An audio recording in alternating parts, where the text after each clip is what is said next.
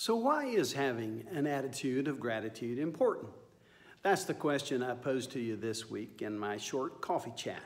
And I want to follow that up with a little video information that can help you with your attitude of gratitude.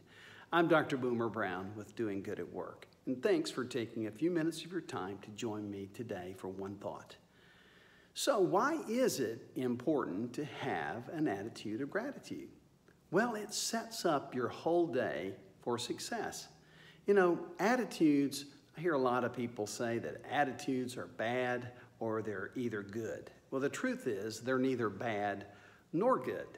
What they are is energy sources. When someone has a positive attitude, they're leaning towards something favorably, and when they have a negative attitude, they're leaning towards something negatively.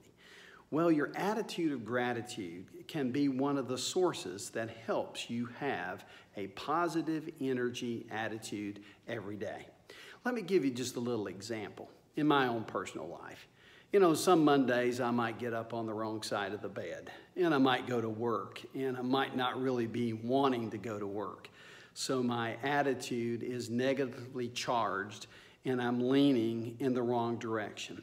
But you know, if I wake up that way and I recognize that's what's happening, I have a choice at that point to make.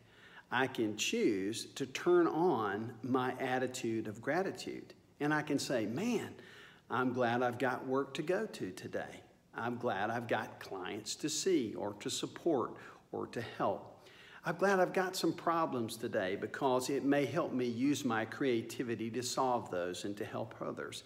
So all of a sudden, my attitude of gratitude is giving me positive energy so that my whole attitude is now positive. So I want you to think about this week as you go through your work week, and the next few weeks we're going to talk about gratitude and how important that is. And the one thing I want you to think about today to make this possibly practical is this: what can I be grateful for? If you'll think about that a little bit, I bet you can find a list of things that you can be grateful for.